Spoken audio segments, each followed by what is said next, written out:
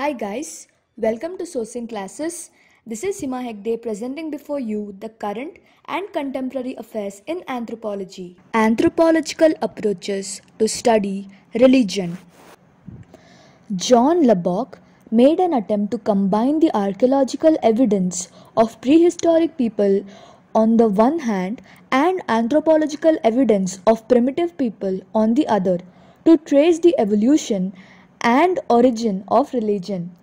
In this scheme, development of fetishism followed by nature worship and totemism, that is a system of belief involving the relationship of specific animals to clans, shamanism, anthropomorphism, monotheism, that is belief in one god, and finally ethical monotheism.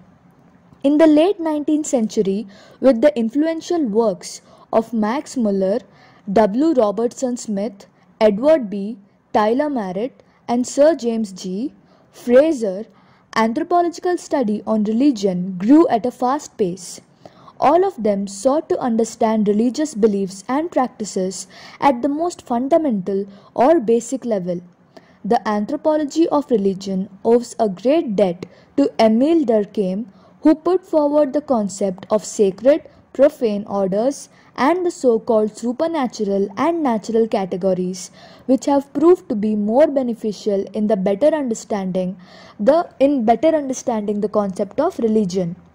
A strong impetus to subsequent application of this theory is found among the British structural functionalists such as Radcliffe Brown, E. Evans, Mayer Fortis, and Melfort Spiro, etc., who also made significant contributions towards understanding religion.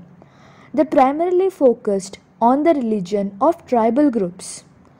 If we speak of evolutionary approaches, John Lubbock made an early attempt to combine the archaeological evidence of prehistoric people and anthropological evidence of primitive people.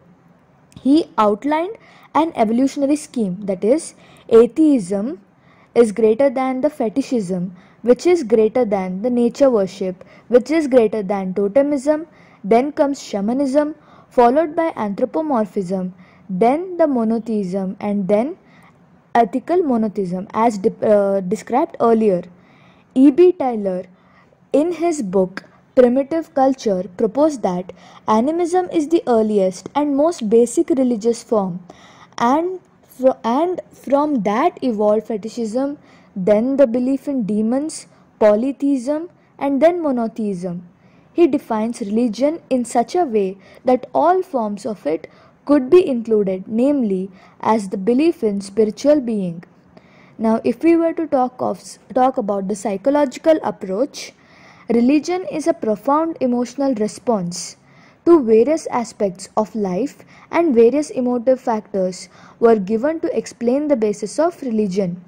Sigmund Freud was a leading figure.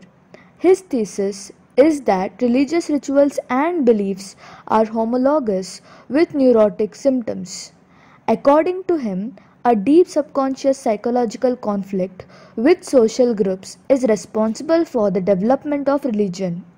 The basic Freudian premise is that religious practices can be usefully interpreted as expressions of unconscious psychological forces, and this has become, amid much polemic, an established tradition of inquiry.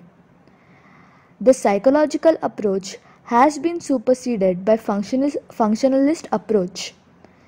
Now, speaking of functionalism, it emphasizes on the interrelations between the various elements of social system.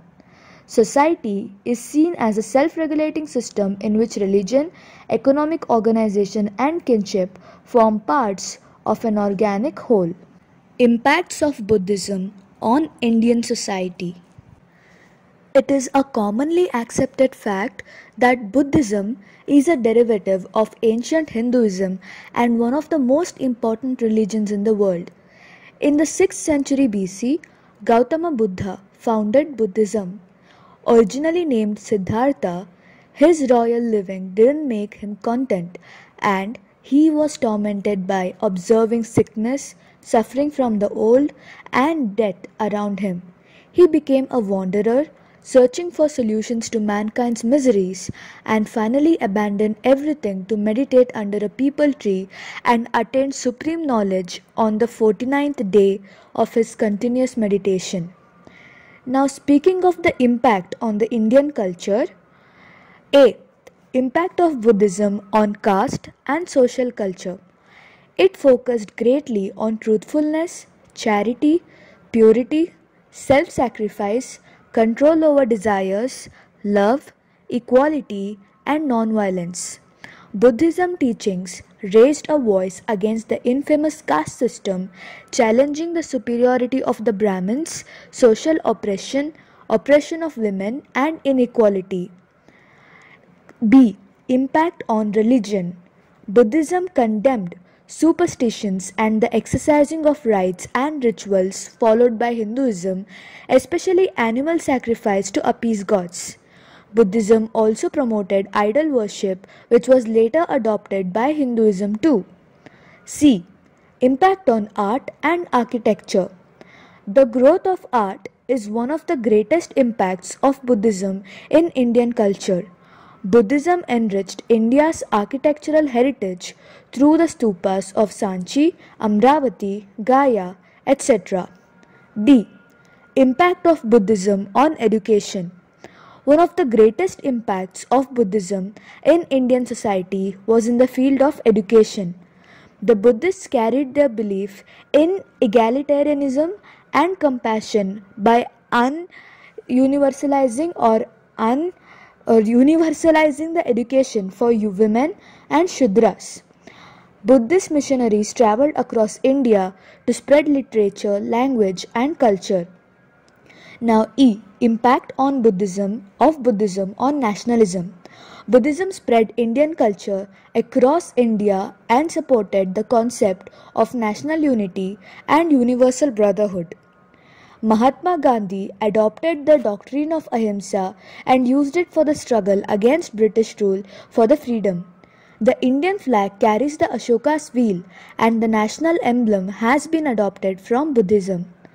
In conclusion, Buddhism has undoubtedly made several changes and inspired India's philosophy, art, architecture, literature, and politics, and other countries such as Nepal, China, Japan, Sri Lanka, Burma, etc. It gave people a simple way to live life with a rational and moral mindset. It also helped in removing many vices of the society due to inequality and violence, bringing Indians together to create a sense of unity and brotherhood. Lastly, we have primates and traits. Primates are one of at least 20 orders belonging to the class Mammalia. All members of this class share certain characteristics, including, among others, having fur or hair, producing milk from mammary glands, and being warm-blooded. There are three types of mammals: monotremes, marsupials, and placental mammals. Monotremes are the most primitive of the mammals, meaning they have retained more ancient traits than marsupials or placental mammals, and so monotremes are characterized by some of the unusual traits. Monotremes, which include duck-billed platypus, lay eggs rather than give birth to live young. Once the young hatch, they lap up milk produced from glands on the mother's abdomen rather than latch onto nipples.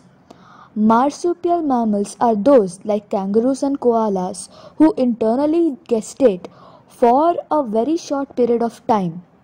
Joeys, as these newborns are called, complete their growth externally in their mother's pouch where they suckle. And the placental mammals internally gestate for a longer period of time and give birth to fairly well-developed young who are then nursed. Primates, including ourselves, belong to the last group, that is, the placental mammals. Among the diversity of mammalian orders alive today, primates are very likely one of the oldest. Now, types of traits. When evaluating relationships between different groups of primates, we use key traits that allow us to determine which species are most closely related to one another. Traits can be either primitive or derived. Primitive traits are those that a taxon has because it has inherited the trait from a distant ancestor. For example, all primates have body hair because we are mammals, and mammals share an ancestor hundreds of millions of years ago that had body hair. This trait has been passed down to all the mammals from the shared ancestors, so all mammals alive today have body hair. Derived traits are those that have been more recently altered. This type of trait is useful when we are trying to distinguish one group from another because derived traits tell us which taxa are more closely related to one another.